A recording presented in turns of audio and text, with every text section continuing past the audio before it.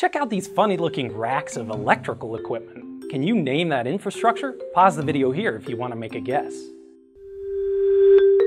Certain kinds of electrical devices like motors require a magnetic field to operate.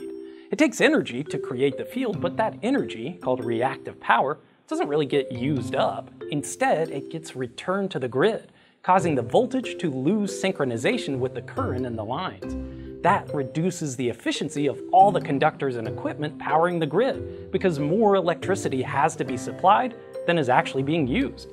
So some utilities use banks of capacitors that can generate reactive power closer to where it's needed, reducing the demand on the transmission lines and helping stabilize the voltage of the grid. My new book has a whole chapter dedicated to the electrical grid. If you want to win a free copy, make a social media post like this one and include the hashtag #EngineeringInPlainSight.